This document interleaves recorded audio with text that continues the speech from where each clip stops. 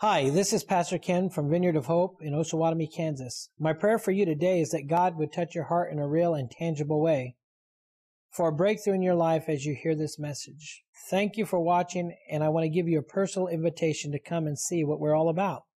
The church information is at the end of this video. Now I hope you enjoy this message. God bless. Oh, we praise you, we praise you, we praise you. I tell you what, let's try that again. I think that sounds like a reckless love. How about you? Let's give him a praise and a glory and an honor in this house like we're in love, like we mean it. I mean, there's a lot that we get excited about in life, and there's a lot that we get to go through in life, and God pulls us through, and He does these crazy things where He kind of fixes all the broken pieces, puts them back together, and makes something new out of a mess, right? And we get excited about a lot of the things the world has to offer, and I want to be in a place where we're so excited about who Jesus is in our life, what He's doing through our lives as a beautiful body together, you know. I want to be so excited about the presence of God and worshiping God that, like, when you name Him, you say Jesus, that every hair on the back of your neck stands up. You know what I mean? Like, when somebody says Jesus, you get so excited that you actually say, I know Him, rather than know of Him. And so you start praising. Well, you shouldn't be prompted to worship. If you get praise and worship right here, you're going to feel weird in heaven. Like, it's going to be awkward for you. And I'm not saying, we all have our ways of doing it. Introverts, extroverts, but I want you to make it intimate. Can we do that? I want you to do that Reckless song that you guys had. It's a new song, and I know we don't have the words today. It's okay. But I don't think we're done worshiping before we go on. I don't care if you stand, I don't care if you sit, I don't care what you do for this song, but I want you to think of the lyrics, make them a personal prayer, an intimate connection with God, ready in your heart for the Word. Can we do that? I want your heart so ready for this Word, the Word of God, that it changes the way you live. You'll walk out different than you walked in. Did you know you can do that today? Yeah. I believe that with all my heart. I believe the Word of God can make you something different than what walked in this house today. I'm not saying that what walked in is horrible, but I'm saying everything that is meant to kill, steal, and destroy you, you can leave with confidence today knowing it's such a trick of the enemy that you have dominion over now, authority over now. You have power by the power of the Holy Spirit in you over these things now. And I want you to believe that today. Like, you didn't come to get religious. I can't stand religion. You came to connect with Jesus, right? Otherwise, you're doing it wrong. I'm just saying. You came to hear a word to challenge your life. A reckless love came, and it looked like that. It looked like it was crazy. It was fanatical. It wasn't normal. He died on a cross, but He didn't just stay there. He rose again so that you and I could come today. And we can leave our hurts, and we can leave our habits, and we leave our hang-ups right here and leave different in Jesus' mighty name. Amen? Let's just worship Him. Let's get our hearts ready before I go into this. And this is a new song, so I'm sorry if you don't know it, but shut your eyes. You can even shut your mouth. You can just think on the lyrics and make it part of your heart today. Amen? Before I spoke a word, you were singing over me. You have been so, so good to me. Before I took a breath, you breathed your life in me. And you have been so, so kind to me. And oh, the overwhelming, never-ending, reckless love of God. Oh, it chases me down, fights till leaves to 99, and I couldn't earn it, I don't deserve it, still you give yourself away. Thank you, Jesus. Oh, the overwhelming, never-ending, reckless love of God. That's a pretty crazy love. Who would agree? Amen. Reckless. I love that it would leave the 99 just for me and you. I mean, that's pretty intimate. Better than that, it's extremely personal. And that's what it's about. Who would agree today? Lord, I thank you. I thank you for your love. I thank you that your mercy and your grace, we rest there. We camp there, God. We live there. This delayed judgment or grace that we live under, we thank you for it. We thank you that mercies are made new every day. But more than that, we thank you that there's freedom in Jesus Christ. That we can become new in Jesus Christ. That we don't have to continue to be hurt by habits, hang-ups, by life when it hits us with some heavy stuff. We can find freedom in you. So I pray today in this intimate connection with you that your word would speak life. We believe this and we thank you for it in the mighty and matchless name of Jesus. And everybody said, amen, amen and amen. Goodness, goodness. Josh, you are excited about Jesus, ain't you? Yeah. How many of you love the Lord today? Now let's try it again. God is doing a good thing. Yes, she can stay up there because I'm trying not to be long-winded. We got baptisms. But I'm excited about the Word of God and how it's resurrecting a lot of people from an old life to a new life because they're actually putting into work the power of the real living Word of God. They're activating it. The Bible says this. It says to not just be hearers of the gospel, but doers of the Word. And a lot of times we think that we're going to come to church and we're going to hear a message and you're going to get your little cheerleading squad from a pastor who's going to energize you and that's going to sustain you for a week. Well, I'm sorry, that just doesn't work. I will never be able to give you enough said by my mouth that'll ever change your life. There's nothing I will ever do that'll ever do anything significant to move you forward until you actually activate the Word of God by obedience to it. Did I say that too fast? You got to take this stuff and run with it. You got to begin to activate it in your life and do it because God has something special for you. And I could say this, He has something beautiful for this church body. And I know it. I know that when He brought us here, we're starting our 8th year, that He said that Osawatomie would be known for His house. Now, it wasn't just talking about Vineyard of Hope. It was talking about a collective body of people. I don't care if it's the Baptist churches down the street, whom, by the way, it's been exciting to camp out with them. I'm doing a Bible study with 2 of the Baptist pastors. Why? We want to show unity is what matters here. Yeah. And we were told that this place would be known for His house. I believe that God is doing a thing in Osawatomie, a place that has been the devil's playground, used to mean freedom, used to mean new life, was a time when it used to mean so many good things. It has been perverted by the enemy. That's what he does. I believe God is bringing new life to that. It is cleaning up and God is doing a new thing and it's going to be okay. Amen? So we've got to decide, look at your neighbor, poke them so they're not sleeping, that we're going to make up our mind. Tell them, make up your mind. In this series that I'm doing right now, it's called Make Up Your Mind. Part 1 2 weeks ago was very clear. I said that in making up our mind, we've got to understand that it's not natural to be a Christian. It's not normal to live faith. If anybody said that you were going to, these guys that are selling you these books that call themselves pastors that say you're going to have your best life now, they're liars. I say that boldly because I'm telling you, Christianity is not about your best life now. It's about your surrendered life to the King now, living for Him. And if you're doing it right, it's not always easy. You can live with blessings. You can be blessed. Don't get it twisted. But I'm telling you, when you begin to live your faith, more is expected as you grow into more of what He's called you to be. And then more is coming against you because you're finally doing what you're supposed to be doing. It doesn't get easier. You just get stronger. And so we've taught a horrible thing in the church today that it's about the blessings and all the goodies of God. No, it's not. It's about living in freedom so somebody can see Jesus in you. Amen? So we've got to make up our mind that we're going to do things differently if we're going to be a Spirit-empowered church. A Spirit-driven. If we want to call ourselves Pentecostal, we better start knowing what Pentecost means. We've got to know what it means to walk in the power of the Holy Spirit. Not by might, not by power, but by the Spirit of the living God. We need to know what that means. Amen? So in the first part of this thing, it was called Not Natural. Part 1, you can go on YouTube if you find it on our channel. You watch part 1, you'll catch up. But it was Make Up Your Mind, Not Natural. I'll recap it real quick.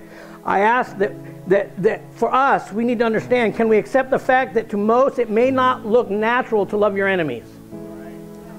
It may not look natural to give your time to a church or to the Lord outside these walls. It may not look natural to give your money, your talents, and all the things that God has blessed you with for the purpose of somebody else, expecting nothing in return. That doesn't look natural because the world today is a selfish world. And so when you live like Jesus, that is what makes you a lighthouse. That is what makes you the light in a dark place. And it doesn't look normal. If it was normal, everybody would do it. Could do it. But He chose us. The surrendered, the yielded, the broken, the weak. It's okay to be weak. He's looking for the weak person to do something beautiful through. It's in my weakness, the Bible says, that He's made known. It's just not okay to let the enemy beat you up with that weakness. We've got to begin to do something, make up our mind that we're going to live a supernatural life. It's not normal to love your enemies, give of your time, your money, your talents, and expect nothing in return. It's not normal to operate in the gifts of the Spirit, even if it means speaking in tongues, which we've made that all about the Pentecost. It's just speaking in tongues. That's one small part of it, okay? Let's look at the rest of it, okay? Give like you've never given before. Share like you've never shared before. Pray like you've never prayed before. Care like you go out and feed somebody. And if you're feeding somebody who doesn't have food, you're doing better than somebody that's just speaking in tongues doing nothing. I mean, I'm telling you, there's more to this if you're doing it right. And it's about a selfless act of love that looks like Jesus. It's not natural. Jesus was far from normal. I suggested to us that's why we call this a supernatural encounter when we meet God and begin to activate our faith. Living by faith is not normal, but faith is abnormal when it is truly exercised.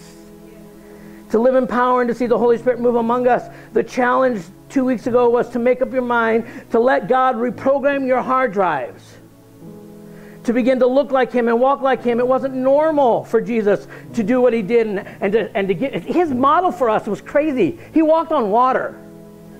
I was trying to show you guys through the Bible that it wasn't normal for Him to come, God in flesh, put on a skin suit. And there's nothing normal about being what Jesus has called us to be, but He gave us an example. He walked on water. He healed the sick. He touched the blind and they could see. He loosened deaf ears and they could hear. Lepers, I mean, He called the dead to life. Like, nothing about Jesus is normal. And when you're empowered by the Spirit, He says, listen, these things that I do, I've got to go to the Father. And when I go and I sit at the hand of the Father, these things that I do and even greater things you're going to do, it's not playing with your mind. It's not a cat and mouse game. He's literally saying, empowered by my Spirit, I want you to be like me. And what you see that I've done walking on earth, you're going to do and even greater. With the power of the Holy Spirit. And so we need to understand the person of the Holy Spirit is the person that guides us and leads us. See, Jesus went and He advocates for us at the right hand of the Father. And now we have a Spirit, the Spirit of the living God, the person of who walks with us and talks with us. And it's not normal. It's not normal for me to walk up to somebody in Walmart because God puts on my heart to go to them and pray for them. But if I listen, something usually happens. I've never had anybody but one man in my life turn me down for prayer. And even he couldn't stop me from praying for him. I just couldn't do it there. It doesn't look normal, guys. This is what we had to get in our mind. Spitting in mud and wiping it on somebody's eyes, they were healed. This is Jesus, right? I'm still recapping part 1. It was nuts. Eating with the prostitutes and the sinners and the tax collectors. A rabbi wasn't supposed to do that in the time. But what did He say? That's my mission field.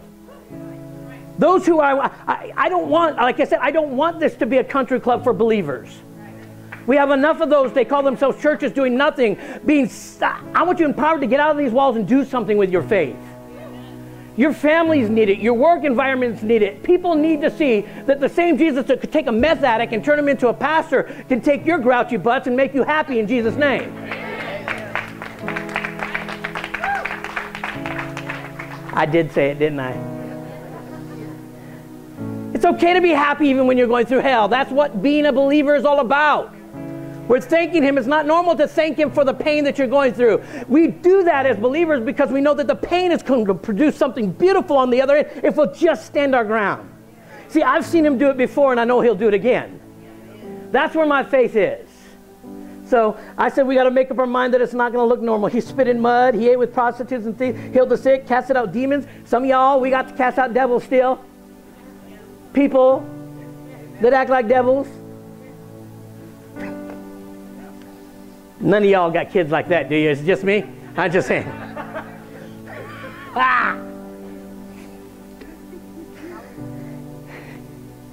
I believe that to most it looked wrong back in the day. To most, this day and age, to love somebody with a selfless love that expects nothing in return looks wrong because they've never experienced that.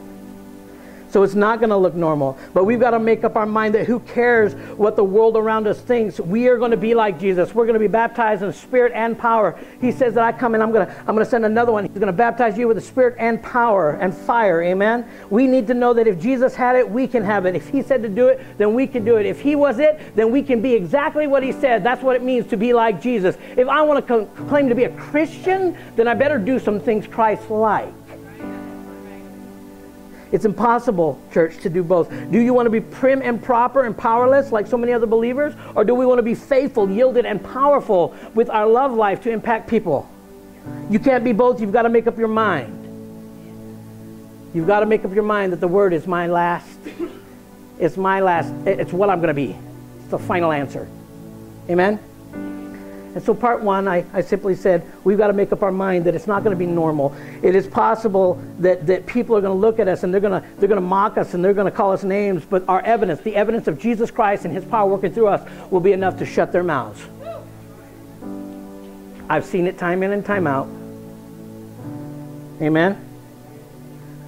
They can mock us, but I know that when you're spirit empowered, even their mocking you was expected when you know the Word of God.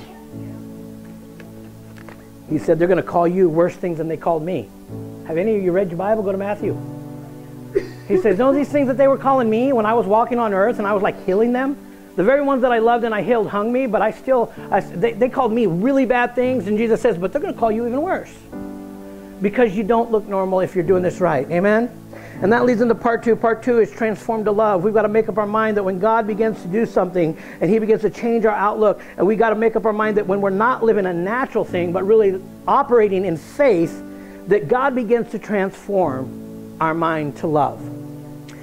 And I want this to sink into some of your heads real quick, because you've got to get this if you're going to get anything out at all today. We've been made to look like we're supposed to be weak when we walk in Christ. Like we're supposed to just tolerate a bunch of nonsense. No, you're not. You're supposed to boldly stand up and proclaim your faith. Right?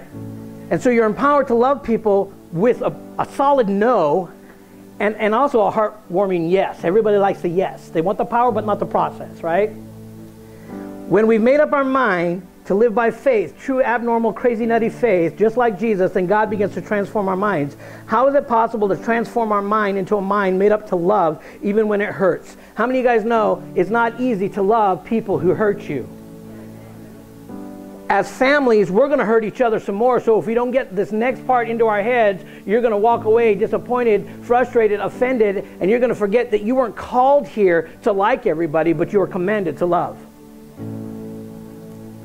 I wrote this, and I really hope that it comes out right, because, man, God is good when he throws this stuff into my brain. I love it, right? How is it possible to transform your mind or our mind into a mind that's made up to love even when it hurts, even when we don't feel like? The first thing I think that you need to understand is love is not an emotion. Biblically, kingdom thinking, love is not an emotion. Where are you getting this, Pastor Ken? Let me show you. Love is a command. Like is a feeling. I don't have to like everybody, but I'm commanded to love you if I'm a believer. I'm commanded to love you even if I don't like what you're doing. I'm commanded to love people even if I don't like how they're treating me. I'm commanded to love the world around me even if I don't like how they're treating people in my life. I don't care what anybody says. Love is a command when you're in kingdom thinking. When you've given your life to Jesus Christ, you are commanded to love. Matthew says this in chapter 22, verse 36. And this was a time where they were trying to trick Jesus. One of the religious people was trying to trick Jesus. And he says, "Teacher, which is the most important commandment in the law of Moses?" And Jesus replied, "You must love." Look at your neighbor and say, "I must." He says, "Teacher, which is the most important commandment of the law of Moses?" In verse 37, Jesus replied, "You must love the Lord your God with all your heart, with all your soul, and with all your mind. This is the first and greatest commandment. You are commanded to love even when you don't feel like it." Verse 39, a second is equally important. Love your neighbor as yourself. There's so many of us that don't love people right because we can't love us right still. And I want you to know something. There's something quite freeing about looking in the mirror and going, "Oh, there you are. You're not a bad guy after all." When you can start loving yourself that way, you might love your family right. Instead of talking to them like you wouldn't your worst enemy, you might actually care for them in a way that's deep and true and Christ-like. Love is a command. And he says, and the second is equally important. Love your neighbor as yourself. The entire law and all it demands of the prophets, all the demands of the prophets are based on these two commandments. Love is a command. By learning this truth, we can begin to give thanks based on our faith, not our circumstances. As Christians, our abnormal faith shines when we are in adversity. When adversity is punching us in the face. When I'm going through a divorce, if I can act like Jesus, the divorce will not make me fail, fall, and crumble, because I believe that I can be Christ and skin even in the divorce. We have to learn that to love is a command and give thanks based on our faith, not our circumstances. Thanks based on the truth of the Word of God and not how we feel. Thanks on where we are. You know, when we thank God for where we are, what we have, and who He is now, we're not so worried about what we don't have. Right? And so when we begin to know that love is a command and we can do this and He's empowered us to do this, we begin to give thanks for where we are, what we have, thanks for who He is and what He's done. See, you feed your mind what can replace what has infiltrated your life through the many ups and downs, no matter what you're going through. Let's look at Jesus for a minute and see how He showed us that this example was for us to follow. Jesus gives us this example in Matthew chapter 15. You can turn there if you want. I believe that our minds are transformed to love by what we make a priority to think on. And Jesus gives us the prime example of what we should do. And I want you to hear this. He says this. It says, Jesus left and He went along the Sea of Galilee in verse 29. And then when He went up on the mountainside and sat down, great crowds came to Him. Watch this. They were bringing their lame, their blind, their crippled, and the mute, and many others. And it says and they laid them at the feet of Jesus, and He healed them. He healed them. So first He healed them, and this is what followed. It says the people were amazed. Why? Because something supernatural took place, right? First, He heals them. Next, they're amazed. And it says when they saw the mute speaking, the crippled made well, and the lame walking, and the blind seeing, it says they praised the God of Israel. Or we could say, and then they praised God. They had to see it before they gave God praise for it. That's the human condition.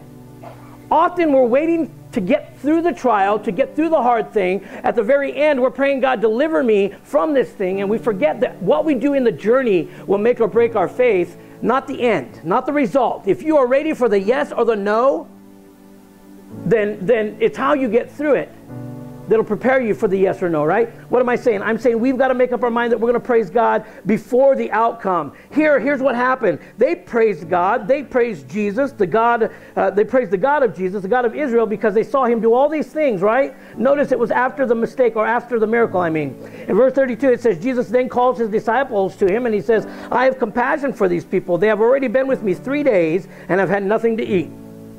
I do not want to send them away hungry, or they may collapse on the way. So His disciples answered, well, where could we get enough bread in this remote place to feed such a crowd? Watch this. How many loaves do you have? Jesus says. He says, what do you got now? Jesus says, I'm going to show you something. After all these miracles, 3 days of doing all these great things, they acknowledged it, they saw it, they praised God after the miracle happened. He says, now let me show you something. What do you have now that we can use to feed these people? And Jesus asked that, and they said, seven. We have 7 loaves of bread and a few small fishes. In verse 35 it says, he told the crowd to sit on the ground. Jesus said, now sit down. And then He took the 7 loaves of the fish.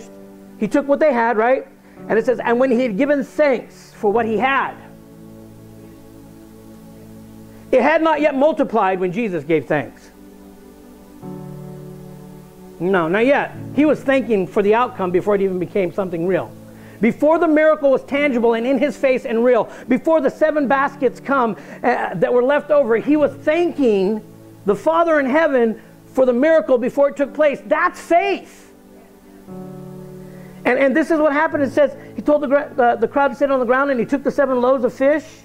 He took what He said they had, they put it in the hands of Jesus, and He broke them and He gave them to His disciples.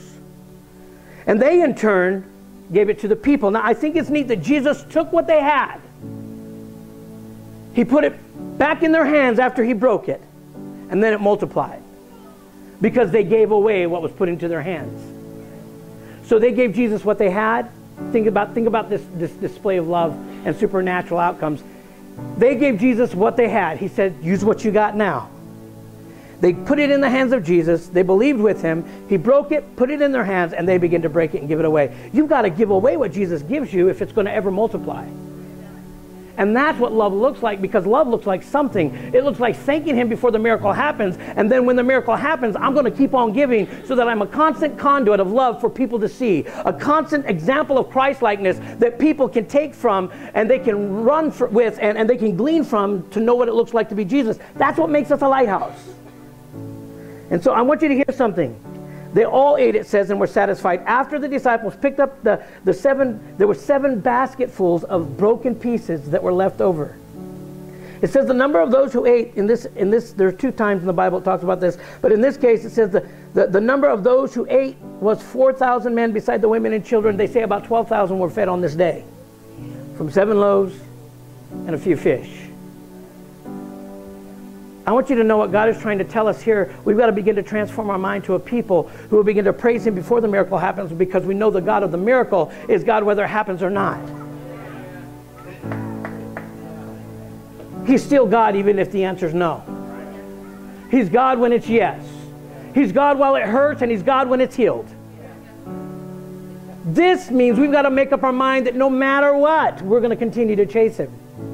The process might not be easy, but the example of Christ-likeness that He's trying to create in us will be worth it for somebody that crosses paths with us one day. I'm telling you, God wants to use you to do something. And that's to love. You've got to make up your mind that you're going to allow Him to transform your mind into a person who believes in the supernatural before it even comes into fruition. So you're going to believe and you're going to thank God for what He's going to do because His Word says it. And until it comes into fruition, or until He gives you an extremely big, loud no, you're going to believe that He will until He does. Amen? That's what we do in faith, and it doesn't look normal to believe. But it is faith. Sometimes we have to be broken before God will bless us. I think it's in that brokenness that He begins to bless. He broke the bread. He handed it to the disciples. They broke the bread and began to hand it out, and the miracle began to happen. A lot of breaking going on. Why? We're stubborn. I'm hard-headed. And I've learned the hard way sometimes because I've not allowed Him to have all of me. So what He does is He breaks my will so I'll live for Him. Surrender to Him. Some of y'all stubborn people, man. I know you are. That's not a bad thing. Just imagine that stubbornness for what God has called you to be rather than your selfishness. Turn it around and use it to show the enemy that that person that God is setting free, yeah, it's not the same. You're not going to run me down by my imperfections or by my weakness. I'm going to use my weakness to glorify God now. I'm going to shove it in your face because this is what God has done for me. Amen? Jesus was teaching us to follow His lead and in faith believe by thanking Him even when we didn't have it, thanking Him in our lack. He asked, what do you have? To think about that. We all ask, how many of you guys have heard people come to church and go, we just want more of God? Anybody? Come on. Pentecostals are really bad about this. They like have these songs, but more of you, God, less of me. And we're begging God for more of Him. But like this, He's asking you to use what you got. I mean, the little bit of faith and the little bit of word that you have planted in your heart, if you're not using it for nothing, it's dormant, it's not with power. You've got to activate it and use the little God you got. And if you'll use the little bit that you got, just think what He'll do with all the leftovers. I mean, I can only imagine these people with these baskets. They collected these baskets and they're like, my goodness, we can send them home after the miracles with a lunch too. That's kind of cool. I mean, my mind goes crazy when I think about these things, but the principle behind this is Jesus is trying to show us by example, thank me and the miracle will come. Thank me no matter what you're going through. Just believe that I am the way and the truth and the life, and nobody comes to the Father except through me. But when you've come to me, there are good things that are going to happen. It may not always be easy, but I'm with you. I'll never leave you. I'll stick closer than a brother. You're not alone. See, that's the difference in faith and fear. I used to walk alone, and I was subject to the very things that sought to kill and steal and destroy me. My addictions ruled me, but now I don't walk alone, so I rule the addiction by the power of the Holy Spirit. It works, church. Oh, man. I read this stuff, and I think, if you can do it, Jesus, and you're telling me to do it, help me to use what little I have now so you can give me more. Maybe later, maybe now. Not for my glory, not for my gain, not so I can be seen. This is the thing. We want more of Him so that we can do more for Him. Amen? I wrote, God will make a way to multiply what you put in His hands by putting it back in your hands to see what you'll do with it. We lay the things at His feet, and when the miracle happens, we praise God. Well, Jesus gave thanks and then the miracle happens. Start learning to give by first giving thanks in all things, and then the miracle will happen. Start learning to give by first giving thanks. Thanks for where we are, what we have, who He is, and what He's done. God's done some good things in this church. I've seen a lot of people where God has done some great things. If you begin to give Him praise for all the things that He has done and who He is, God will then begin to transform your mind into the ability to have the ability to love where you are while you're in the waiting. You begin to love people. You begin to wait while you're moving forward, and He'll begin to bless you. There's a scripture that I've shared a lot lately because it's ludicrous to the world to think that you can do this. 1 Thessalonians chapter 5, 16 and 17 says, rejoice always. Yeah. I can't do that. Don't you know what I'm going through? You're saying rejoice always? Don't you know what I had a heck of a week. HE double matchsticks week. Some of y'all said hell of a week, right? It was bad. And you're telling me to rejoice always? Yeah. You're not rejoicing because of the pain. Again, you're rejoicing because God is God in the pain. He says rejoice always. Pray continually. What? I don't want to pray. I want to whine. I mean, am I the only one? I know. Thank you very much. I want to tell everybody off in God, but it's not what He says to do. Why? Because it creates a mind of constant focus on what matters instead of what doesn't. If we will rejoice always and pray continually, and it says give thanks in all circumstances, for this is God's will to you through Jesus Christ. This is what Jesus did. Jesus did it so that we would follow, knowing that betrayal and death was coming. He wanted to show us how to live love out loud, despite the pain, despite what we're going through, despite what's coming. We praise Him. We thank Him because this is the example given. Matthew 26, it says, while they were eating, Jesus took the bread, and then He had given thanks. When He had given thanks, He broke it. And what did He do? He gave it to His disciples, and He said, this is my body that's been broken for you. He was saying, coming around the corner, I'm going to go through some pain, but it doesn't matter. I'm going to thank God for it anyway. Join me in thanking God for the miracle, even if it hasn't happened yet. It was the example. Jesus is telling us in this church that we've got to make up our mind that we're going to begin to chase God and thank Him even if we're in the waiting instead of whining. Amen? I believe that He knew our ability to give thanks no matter what we face would unfold supernatural responses from God. In acknowledging God's Word in our lives, we begin to learn how to give with the rest of our lives. We begin to give with the right attitude for the rest of our lives. What do you mean? Deuteronomy 15:10 says, give generously to them and do so without a grudging heart.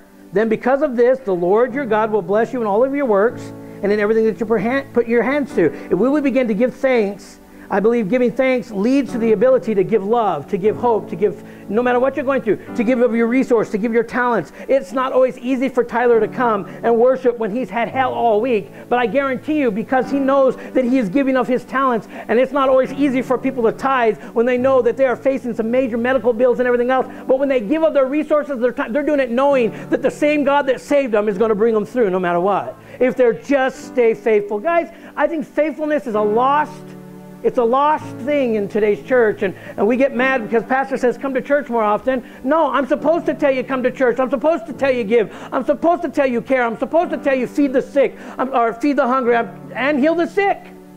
My job. Don't get mad. Just try it. You might like it, even if you don't feel like it. That's why feelings, that liking things, it's okay not to like things and feel that way, but you're commanded to love.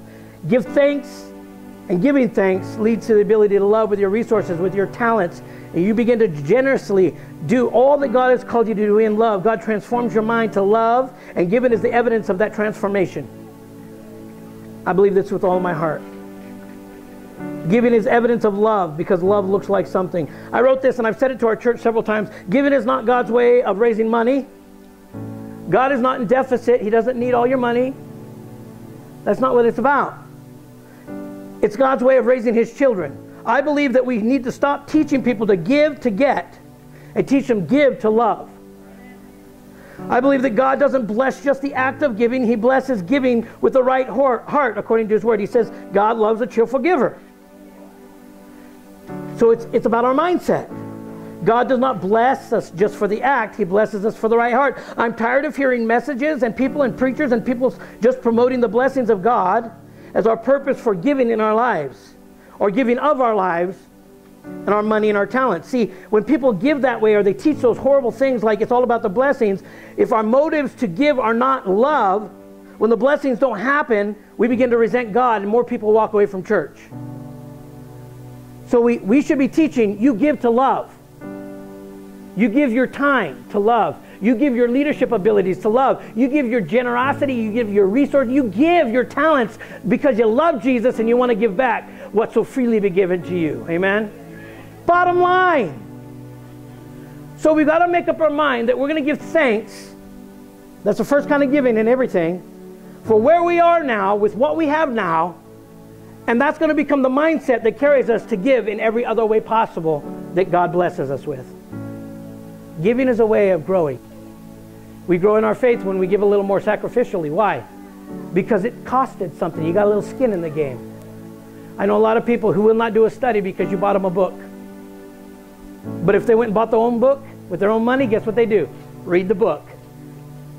But they won't read it if you bought it for them because there's no skin in the game. It's a mindset that must be broken. And so I'm trying to tell you, part one, let's get out of ourselves and make up our mind that it's not going to look normal to live our faith. Part two, let's let God begin to transform our hearts and our minds to love generously, to give when it just doesn't seem like it's normal, because it never will feel normal. We are selfish by nature. Part three is going to be about getting rid of some of the outdated info. Part 4 of this series is going to be living a mind with a mind of royalty. And part 5 is the right attitude, or the right way of thinking. Amen? This whole series is designed to kind of get you out of you so that you can tap into the power of Him. He that is in you. I want you to know something. He loves you. And I don't know what you're going through or what you've gone through lately, but if you start praising God for everything He has done in the past, what you're going through right now, it's not going to be as difficult to get through. Why? Because your mind is on His faithfulness, not your misery. Your mind is on all He is rather than what you're going through. Make up your mind. And I'm telling you, God will do much, much better. Again, we got to stop whining and start winning, I believe. And my winning is shown when I begin to praise Him. I don't understand, God, why I'm going through this. Like, I've been sick 4 times, had to go through 4 different things of antibiotics, and I was blaming the devil and spiritual attacks and all this other stuff, right? This was since last October, and I'm like, God, why is the devil coming after me spiritually? And I just whining about the things I was going through health-wise. And then God said, He said, let me get your attention real quick, Ken. I want to show you something. Okay. You eat a lot of Twinkies, you eat a lot of donuts, you eat a lot of candy. Maybe the problem is you need to thank me that you're not worse off than you should be right now. Yeah, y'all, we trying to do the diet and the water aerobics now, but what he was saying is, hey, don't knock them water aerobics till you go with those old folks and try it. It's tough. I'm telling you. What he's trying to say, if you just thank Him right where you're at, He'll show you where you need to be. And then you keep taking one step at a time to get there. God is not going to leave you abandoned in your pain or your misery, but He does want you to have the mindset to love Him even when you're in it. And if you can do that, He'll grow your faith to do something new and something better the next time. And the next, and the next, and the next. And you go from glory to glory and faith to faith. I don't know what you're facing, but I know He loves you. And He's going to use this storm. Remember, this is the one that calms it by one word. He just had to wake up from a nap, right? And He told the seas, calm. Peace, be still. I don't know what you're going through, but if you'll praise Him for what you're going through, you'll probably see clearer the purpose of it later. I don't praise God whenever I'm going at the end of my trial. I praise Him through it. I really do. I'm like, these people be calling me names and hurting me and talking. And God, it doesn't feel good. But you know what? I don't care. You're going to do something with this. Just let me love them. It took me a long time to get there because my first immediate response when I first got into ministry or even began to live gospel, I was a real mean guy. Y'all don't even know. My wife used to have to walk behind me. I was that kind of a jerk. Very angry. Very mean. You would not know. But I've learned that the more I give up my rights, right, and thank Him for every part of the journey, the stronger I get to live love out loud. Like, I wouldn't even think, I don't even like when I outwalk her now. I'm like, I'll wait for you, you know. Why? God changes hearts through the journey, not at the end. So at the end we give him praise, but it's even better if you can praise him when you're going through it, amen? I don't know what you're going through, but I know he loves you. And I know he wants to fix it, but you've got to decide to chase him, amen? Make up your mind. Look at your neighbor. We're doing it again. Tell him, I'm making up my mind. I'm going to chase Jesus. I hope that's the fact. I don't want you to miss this series, so you need to come every Sunday for the next 4 weeks.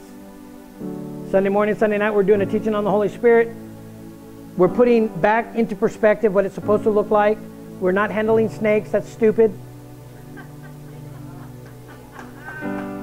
We're not talking about the perverted idea of Pentecost. We're talking about the biblical truth behind it. Come, join, because see, that'll help you also get through whatever you're going through. You know, the most times I get in trouble is when I do nothing with my time. You've got men's group, we've got women's group, we've got Thursday night group, we have Wednesday Bible study, we got Sunday night Bible study, we got all kinds of stuff. Plug in so you can get out of your misery and into his grace. Amen? That's all I got to say about that.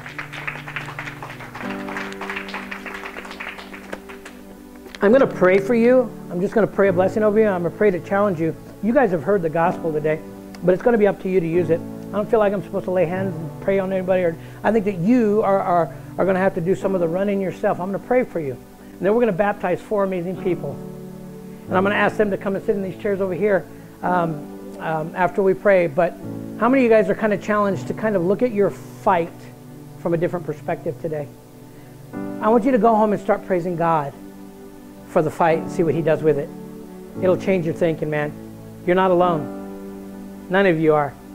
And we're not perfect. Don't look at the man of God. Look at the God of the man, because I will mess you up. Trust that God brought you here to hear a word and use that word. Amen? Would you stand? Let me pray for you. All of you. Dear Heavenly Father, I thank you for this body.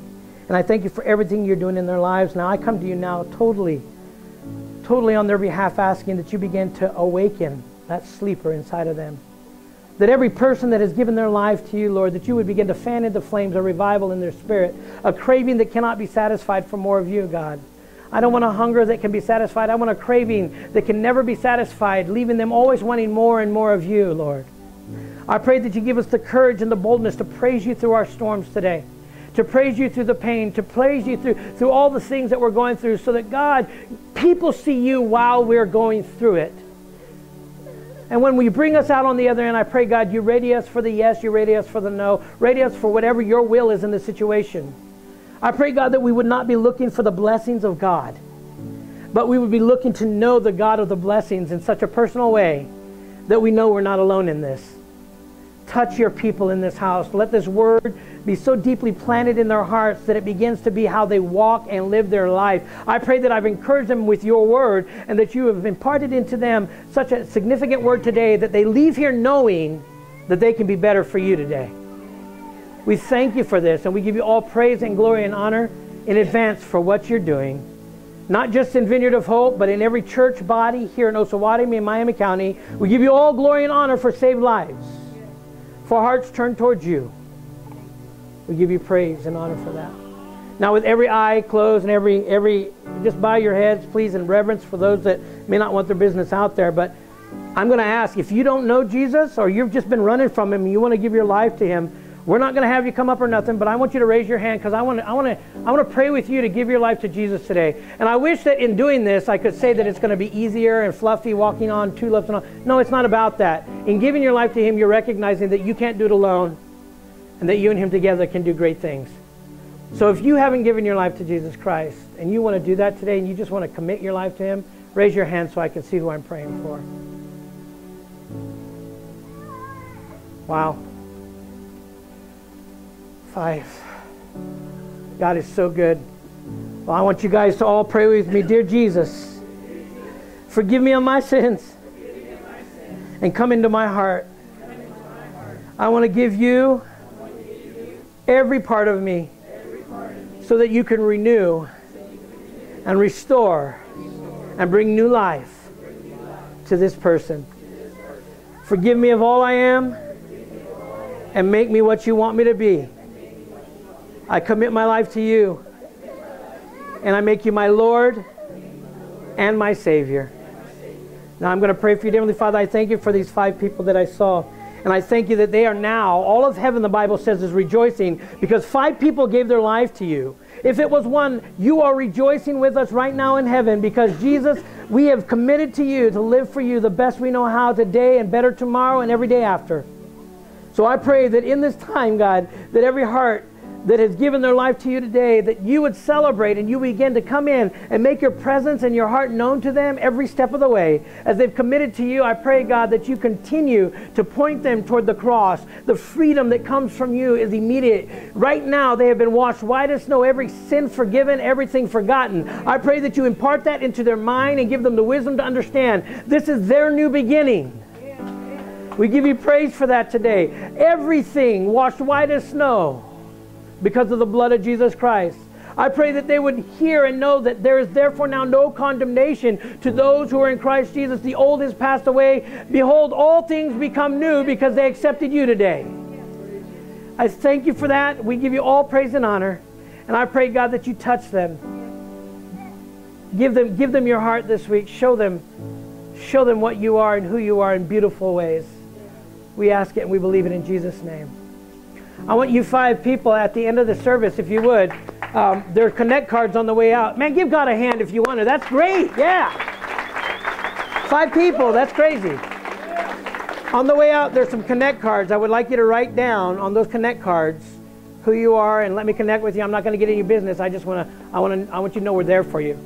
But I can only be there for you at the capacity that you invite me in.